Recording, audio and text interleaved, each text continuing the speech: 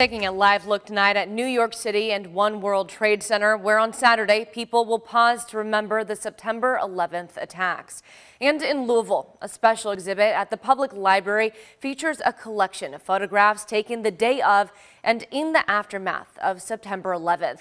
As part of the opening tonight, people who were in New York City during that time shared their firsthand experiences. Among them, longtime WHAS 11 anchor Melissa Swan, who covered Ground Zero. She reflects back on that time with 19 photojournalist Alyssa Newton.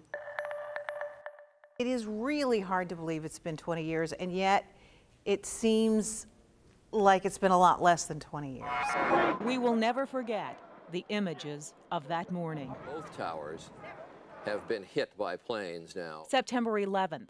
And when you see these images here at the library, it brings it all flooding back. It is one of those events, and this one a horrible event, that we know exactly where we were, what we were doing when we knew the United States was under attack. When I was there in New York, I just saw people come together. Everyone was suffering and trying to love each other through it. The compassion and the love that we all had for each other in those days was really remarkable. What we have discovered since September 11th is that there's almost nothing that's too terrible to believe these days. In New York City, Melissa Swan, WHAS 11 News.